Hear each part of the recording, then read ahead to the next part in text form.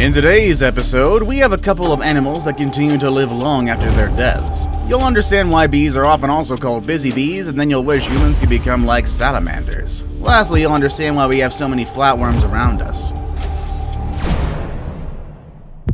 Crocodile. Crocodiles are one of the scariest creatures alive. At the sight of these animals, one should simply run and hope it doesn't chase after you. Even after their death, though, they're still dangerous.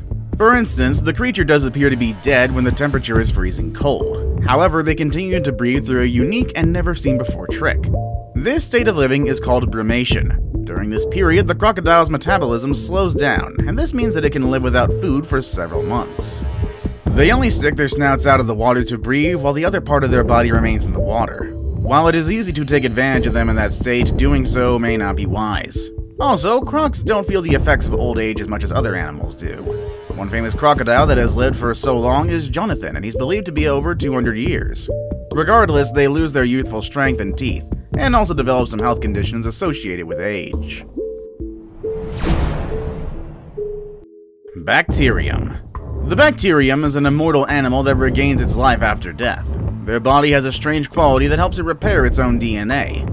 Scientists say that these creatures can survive extreme conditions like acid, dehydration, cold, and many other phenomena that would have killed other animals. This particular persistence allows them to live for thousands of years. Scientists have embarked on thorough research on whether microbial life exists on Mars, and if it does, that would be a good one for the continent. The chances that life exists there would be high, and after all, some animals survive even in worse situations.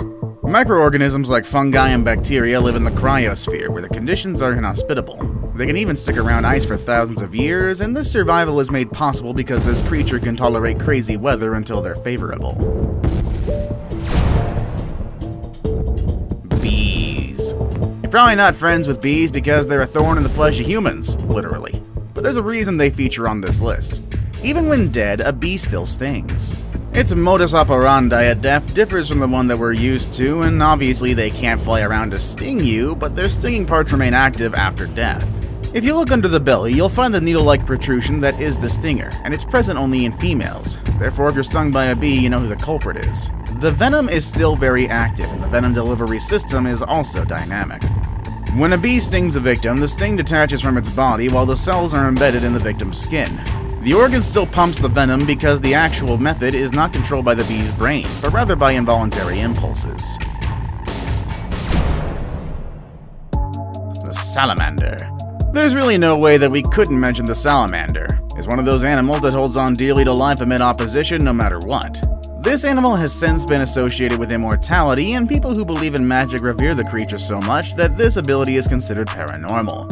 Salamanders can actually regrow the body part that's chopped off if it does happen to come off. This skill is accredited to a special protein found in salamanders, which facilitates the replication of cells. While it is found in humans, it exists in a very minute quality. This basically just means that we can heal our wounds if they're minor, but if we get our own arm cut off, well, there's no coming back from that one. Cockroaches. Cockroaches are infamous for their tenacity and the will to hold on to life under even more dire circumstances. In fact, a cockroach can live for weeks without its head. One then wonders how they survive decapitation. Well, first, their bodies aren't wired like that of a human, meaning that while humans may bleed when their head is cut off, a cockroach would not. They boast more of an open circulatory system that ensures they have little or no blood pressure. When their head is chopped off, the wound closes naturally. After that, they're also able to breathe through their skin and not through their mouths, so again, decapitation isn't exactly a big deal. Granted though, they will die soon afterward because of starvation. Octopus. An octopus is one animal that lives a tricky life. You've seen videos of this animal still moving its legs after they've been chopped up, and you might get curious to know how they could pull off such a stunt. It might seem creepy, but it's also considered quite deadly in some Asian countries. It's kinda taboo to eat them like that. This animal's 8 arms often get stuck in one's throat, resulting in a bad day that could possibly lead to death. The reason it continues to move after being chopped off is pretty exciting though. The creature's central nervous system is not located in the brain, where most animals have theirs, but instead it's located in their tentacles. These arms still take time to react to stimuli even after they're no longer connected to the brain. In fact, they remain responsive long after the octopus is dead and the arm severed. Scientists who were experimenting with this actually confirmed that an octopus's tentacles will start to move after death, reaching for things like food and try to bring it to the mouth. Creepy, and I don't think I'm gonna eat it. Chickens. I'm sure you've heard of that old adage, running around like a chicken with its head cut off, but despite its head being chopped off, it's still pretty good going there. Chickens are blessed with the special gift of running around for long even after their head is gone, and this is because the brain does not control this animal's central nervous system, but by the certain parts of the brain stem. This means that if a butcher chops a chicken's head too high, only the forebrain goes off with the head. The cerebellum and the brainstems are completely intact. The butcher may also miss out on the jugular, thus empowering the animal to live long after death. It just continues to move and breathe and wander around aimlessly. The animal would eventually die of starvation though, since it can't eat this entire time.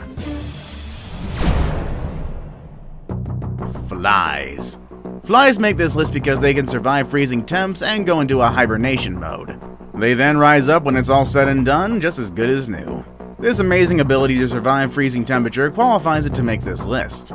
Females live for several days after decapitation as well, and they also engage in reflex actions like walking and flying without their head.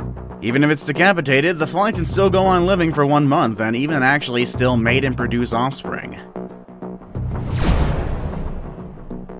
Frogs. You remove a frog's head, it may likely not die, but move around helplessly until it gives up. It sounds sort of similar to the fly situation, but the difference is the frog can still live without its brain, and yeah, I didn't stutter with that. What happens if you do remove the frog's brain? Would it die, remain motionless till it dies? Well, one David Fiorio, a neurologist, researched the subject. He concluded that there's practically no difference between a normal frog and a brainless one. Both animals act and respond to stimuli in the exact same way. The frog also has a different way of kind of cheating death. It's able to also go into a bit of hibernation. While its entire body and internal organs may freeze, come summertime, it will simply defrost and just go about as if nothing had happened. Now it's time for the day's best pick. You're a lover of animals, you probably can't help watching them die without offering help, but you should reconsider your stance after looking at number 3, camels. Generally, camels are pretty friendly towards humans when they're alive. Camels are useful for a lot of our daily activities, at least where they're plentiful. Of course though, like everybody else, they're susceptible to death. And of course, the most common version is thirst. Generally, camels thrive in the desert, and water isn't exactly easy to find there. So when it doesn't come in time, this animal is probably gonna go. Now, your first instinct to seeing your own camel die would probably be to go up to it and simply cradle it and, mourn it. But you probably shouldn't try that. The reason why is because it could quite literally explode in your face.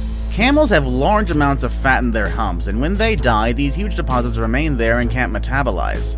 Therefore, it instead turns into a gas like methane. Also, the water in the stomach remains there while the microorganisms remain active. They soon ferment and become quite flammable.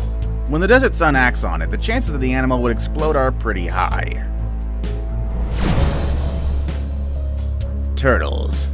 Fish, reptiles, birds, and mammals have their own pacemaker cells that tick over when the signals of their brainstem are not coming through. This ensures that their hearts function optimally for a while, even when the brain does not. Turtles in particular can dive for a long time, for about 5,000 hours in fact. It survives on the oxygen it takes from the water through its throat and skin. Also, their body amazingly produces energy without oxygen. Their hearts also have their fuel sac that won't give until they use at least one up. While the turtle itself may die, the shell will stay for a pretty long time. While it will slowly decay, the process takes a lot of time. Scientists have devised a means to preserve the shells even last longer though. Before we move on, I've got a little challenge for you that'll take 5 seconds to complete. So here's the deal. You just leave a like on this video, smash that subscribe button and hit the notification bell, and you will get 25 years of amazing luck. Try it, it really works.